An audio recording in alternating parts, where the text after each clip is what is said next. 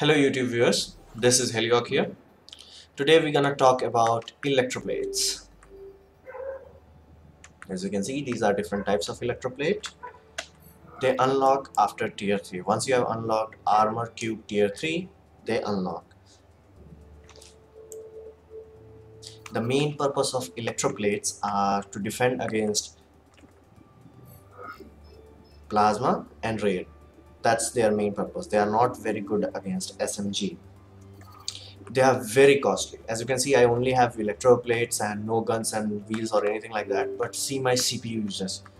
And not only that, their RP cost or the money that you're gonna pay them is very expensive. As you can see, that's a lot of money. Like that means if you supposed to buy them, like literally you can burn $5 and you will get only few electroplates. So they are very expensive. They are very expensive. As you can see, like that's a lot of RP that you have to earn. Like right now I have around 4 million and oh, I have collected so much RP. So they are very expensive, and not only that price, but they are also very CPU intensive.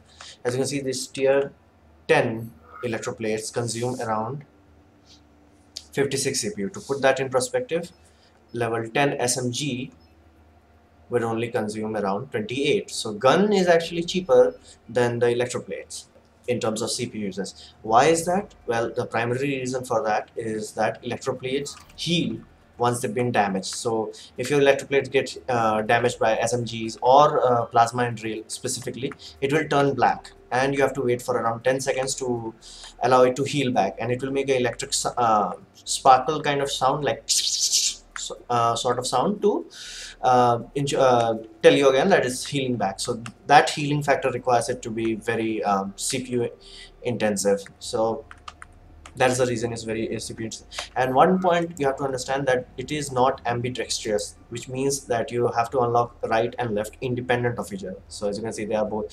It's not like you have once you pay like 50 stars to unlock one of them, then you have to pay 50 stars to unlock another of them. It's not like 100 star and both are unlocked. So they both unlock independently.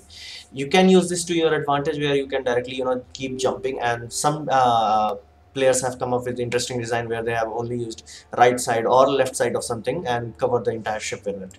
So you can do that, and you also have to buy them. They don't it's not appears in pairs, so you have to buy them separately. Right, left, right, left kind of thing. So those two things to be kept in mind.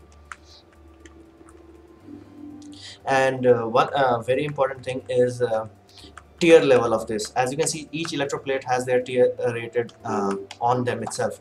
This actually matters, believe it or not, is that covering your vehicle in electroplate is not enough. You have to make sure that you cover them in very high tiers. Reason for that, let's say this is tier 3 and I cover my whole vehicle in this, it's not gonna hold up against even tier 3 guns. It's not gonna hold up. It's best for tier 2. So electroplate has to be one tier lower, and in tier 10 you can't do much about it, so you have to play in tier 10. So for that reason, you have to be very careful with this. Covering your ship, like let's say you have some opening and you decided, okay, I covered most of my ship with tier 10, now I'm gonna use tier 5 or 6 or even 9. It's not gonna hold up back. What happens when you use a very kind of low tier guns? Let's say if I use tier 8 and somebody shoots it with tier 9 weapon, it's gonna die in one shot.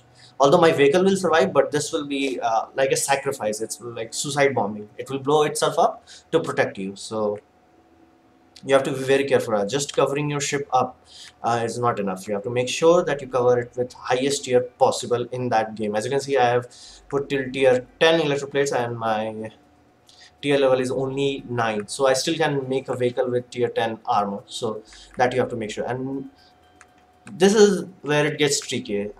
You have to design your vehicle around electroplate. Electroplate is not gonna listen to you basically. So this is where you have to be creative. This is what I like about ROBOCRAFT. Even if you pay and buy a boatload of them, you have to still figure out how to put them in a vehicle with very less gap or space between them. As you can see, like you can't put one to another. Okay, so they have to be mounted to a block. So that's a way to protect it from being like very overpowered.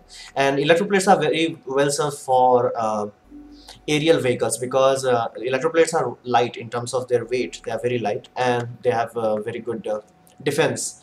So it's very good for flyers, but not particularly very awesome for land. It's still useful, but in land you can use the armored cube blocks to cover your ship up. As you can see, they're not that expensive and they still have pretty decent amount of armor. So if you cover your ship or robot that is going on the land with this, it's gonna hold up pretty well. Specifically if your rail cannon misses anything, it's gonna it has enough mass to take care of things. And it's like more like a tank. It's not fancy. It's not like shields up or things like that. It's very go to the ground, and it's cheap also, so you can build a very big vehicles with this. So this was my review and tutorial about electroplates. Hope you guys liked it. Like it if you liked it, dislike if you disliked it, and leave a comment what you think about it or what you want to see covered next. And as always, please subscribe. Thank you.